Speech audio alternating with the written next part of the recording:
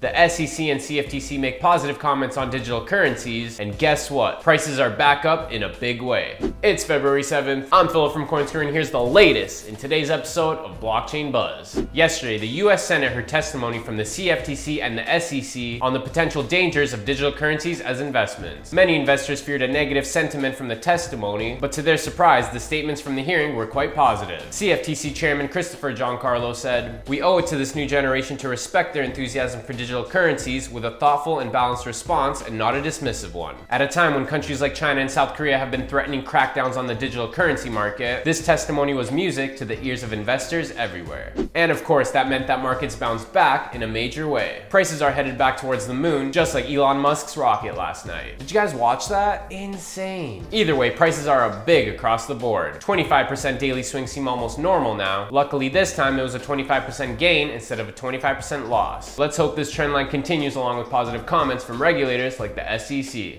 To read more about today's stories, hit the links in the description down below, and make sure you subscribe to keep up with the latest in digital currency news.